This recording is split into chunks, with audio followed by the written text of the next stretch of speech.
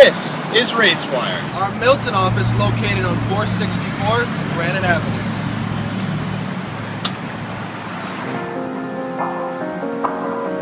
Now when the world's ablaze, the stars will fall, the lights go off. Say it's gonna be alright, it's gonna be alright. Cause when the world's ablaze, the stars will fall, the lights go off. Hey, my name's Ryan Henry. I'm one of the founders of RaceWire. We specialize in basically timing and providing online registration for endurance events. We have an office here just outside of Boston, one just south of LA, from an acquisition we did about a year ago now. And we pretty much provide these services to event directors across the country. Just a little information on how we time the races here at RaceWire. RaceWire provides you with a bib number when you sign up for a race on racewire.com.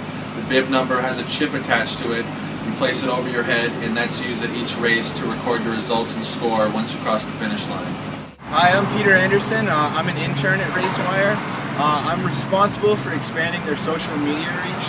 So they currently have offices in Milton, Massachusetts and Orange, California. And they are trying to find as many race directors as they can, so the race directors can hire them to time their races. So I've been looking up past races, preferably in fall 2012 and spring of 2013, that have taken place in the New England and California area, and I've been recording down the race directors' contact email, phone number, and their name. So in hopes RaceWire can reach out to those people and get some more races for them at the time.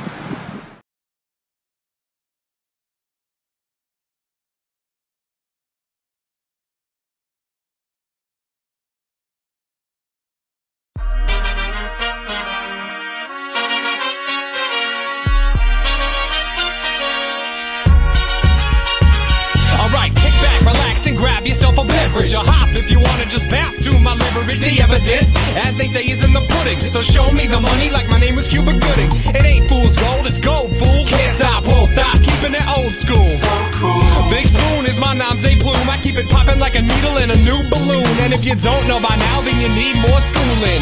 Let loose, kid, get stupid. Got more flavor than I know what to do. It's to get your hands up if you're part of the movement and bump to the baseline.